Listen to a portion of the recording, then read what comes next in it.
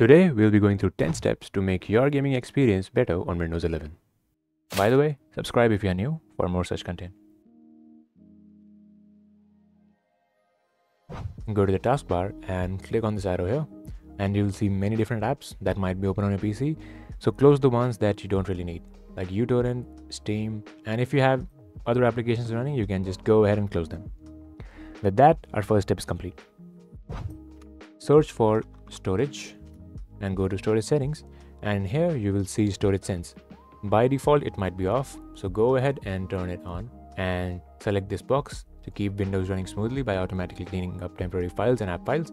And in here, run storage sense. By default it is set to run during low free disk, but you can set it to every week or every month according to your preferences, but I don't really need it, so I just keep it whenever the space is low. Delete files in the recycle bin. By default is 30, and I don't really mind it being 30, so yeah, just leave it. Or if you do not want anything in a recycle bin, you can just set it to 1 day.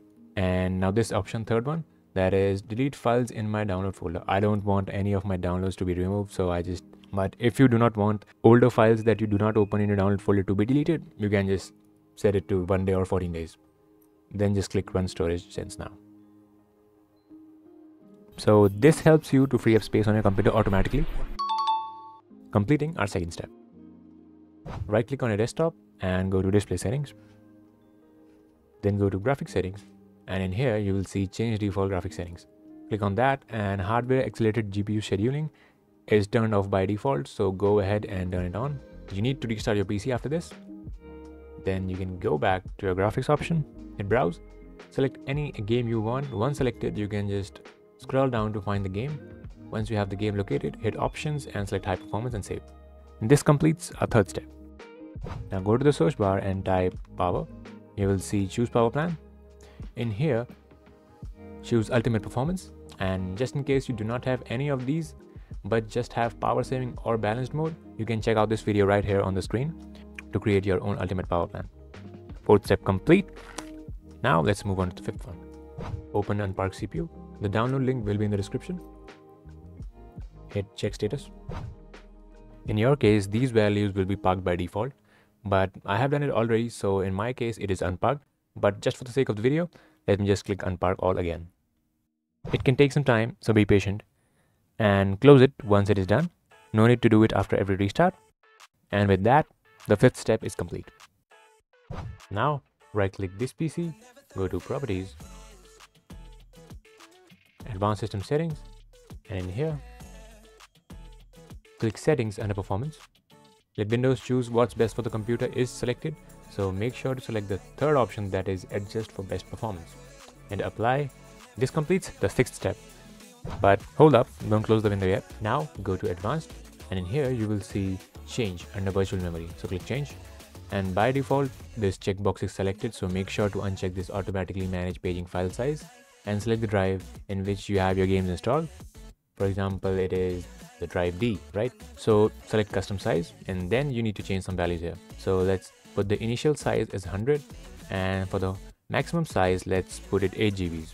So open up your calculator, and 8 GBs should be 1024 into 8, because 1 GB is 1024 MBs. So yeah, so it is 8192, so put 8192 here. Click set, hit OK, apply, and OK. And don't make it more than 8 GBs because it's just gonna eat up your disk space. So yeah, and seventh step is also complete. Go to settings, go to gaming, and in here go to game mode. And just in case if the game mode is on, make sure to turn it off and go back to gaming, and in here game bar, if this is on, go ahead and turn this off because nobody used them. And with that, step 8 is complete. Search for defrag, and you will get defrag and optimize drives. If you have hard disks, you can go ahead and click optimize on each and every disk, and obviously go to change settings and set it to weekly. Just in case you have SSDs like I do right now, and all 3 of them are SSDs, do not defrag it.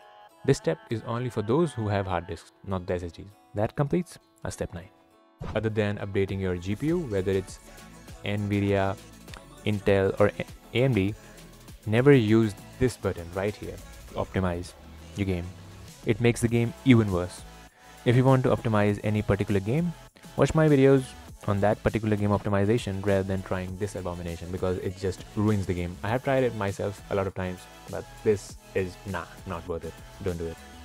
And with that, our step number 10 is also complete, which brings us to the end of our video. And I hope this video helps. If it does, make sure to drop a like, subscribe to the channel if you are new, also hit the bell, and see you soon in the next video.